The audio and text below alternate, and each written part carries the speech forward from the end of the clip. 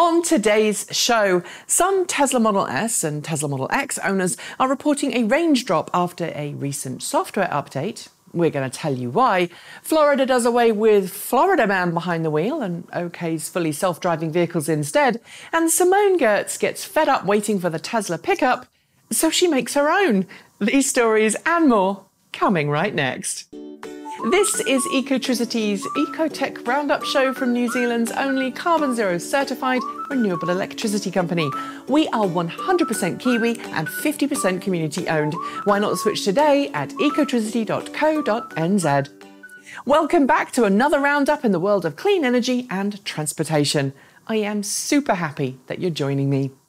Some owners of older Tesla Model S and Model X cars are reporting a noticeable drop in their car's range per charge following a recent over-the-air software update. At the moment, the issue seems to only be affecting Teslas fitted with 85 kilowatt-hour battery packs, and not all vehicles with that pack capacity appear to be affected. The drop in range, more than standard degradation can account for, is concerning some owners. But Tesla says the update is to protect the battery pack and improve its longevity. In Tesla's defense, I should note it's not the first automaker to do this. Similar drops in ranges after firmware updates have affected other electric cars too. Renault Nissan have officially signed a deal with Waymo to work together on autonomous taxi and rideshare programs in both France and Japan. While both Renault and Nissan already have pilot autonomous vehicle rideshare services underway in both countries, their collaborative experience is pretty small in comparison with Waymo, which now claims that it's got more than 10 million miles driven on public roads. The resulting deal will see Renault Nissan create new mobility companies in both countries devoted exclusively to autonomous vehicle services. Peugeot has officially begun taking orders for the E208 electric hatchback in parts of Europe, with the entry-level active E208 starting from just €30,450 before incentives, but including a 19% purchase tax. That's far less than the price of the 40 kilowatt-hour Nissan Leaf, despite the fact that the E208 features a larger 50 kilowatt-hour battery pack and 100 kilowatt CCS quick charging. At this kind of price, while more expensive than its gasoline sibling, the E208 is going to be quite a compelling car if it drives as well as the spec sheet looks.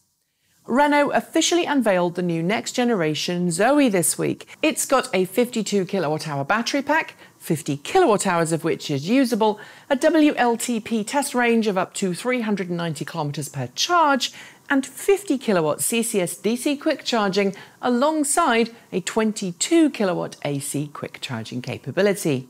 Outside, the car looks very similar to its predecessor, but inside there's a much improved interior, along with a bunch of new driver assistance features, a new infotainment system, and dramatically improved smartphone connectivity. Pricing has yet to be announced. Volkswagen hasn't quite yet unveiled its ID.3, but it wants you to know that all of its ID brand cars will be coming with a battery capacity warranty that it says means that you won't have to worry. The reality is that the warranty, which ensures a capacity of 70% or better for 8 years or 160,000 kilometres, is pretty standard across the electric car world. While Volkswagen doesn't have the same experience with electric vehicles as some companies, it does say it's confident that the batteries will last the lifetime of the cars they are in, or much longer.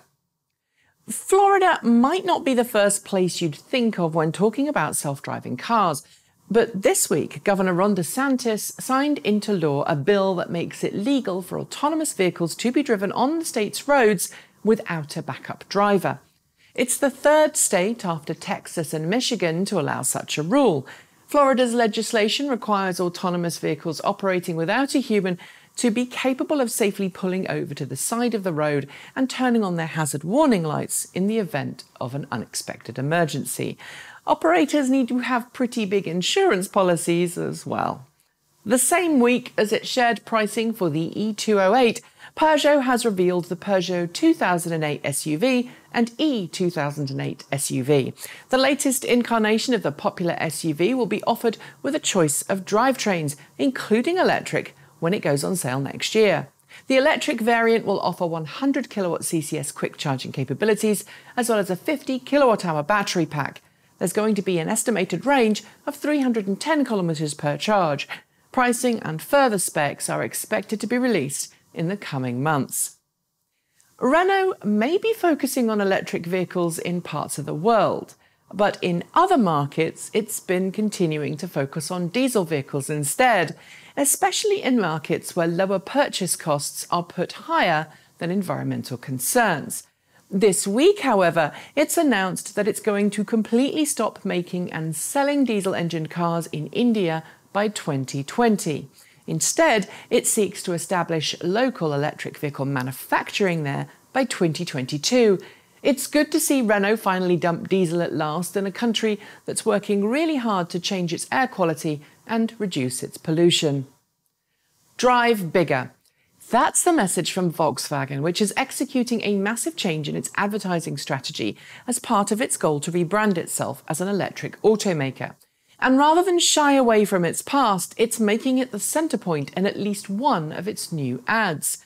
This one, called Hello Light, uses sound bites from Dieselgate coverage, but shows a Volkswagen designer trying to recapture the spirit and joy of Volkswagen heydays in the 50s and 60s. The message? The old Volkswagen is gone and a cleaner, kinder one is in its place. This year, we've seen the UK break all kinds of records for renewable energy generation and go for months without any use of coal on the national grid. In the US, things haven't been so great. I mean, the EPA has just finalised a plan to try and roll back legislation that would have shut down some coal plants. And President Trump, of course, is a known fan of what he likes to call, quote, beautiful clean coal. This week, however, the renewable energy world had the last laugh when the Federal Energy Regulatory Commission confirmed that renewable energy generating capacity in the US is now larger than coal's. Sure, it's only about 1/5 of total power generation, but it's a perfect take that to coal. And finally, Tesla has long been promising us a pickup. Even last week, Elon Musk told us how we'd all love the new cyberpunk-themed pickup when it's revealed later this year. But that's ages away. So why not make your own? That's exactly what YouTuber and self-proclaimed queen of shitty robots Simone Gertz did this week, taking a brand new Tesla Model 3 standard range and modifying it. Not only is the result awesome, but it shows that anything's possible if you put your mind to it. The resulting spoof ad and the build video have lit up the YouTubes, and frankly, I am so happy that it did. Well deserved, Simone and the rest of your team. And on that note, I'm going to say goodbye for the week. Don't forget to like, comment and subscribe, tell your friends about the show, and if you've got feedback, then send it our way. We love hearing from you. Make sure as well that you hit the notification bell so you don't miss out on our next video. And while you're at it, why not switch to New Zealand's only carboNZero certified renewable electricity company? It's super easy to make the change, and you'll be helping New Zealand towards a zero-emission future. Thanks for joining me. I'm Nikki Gordon-Bloomfield. Ka kite. See you next time.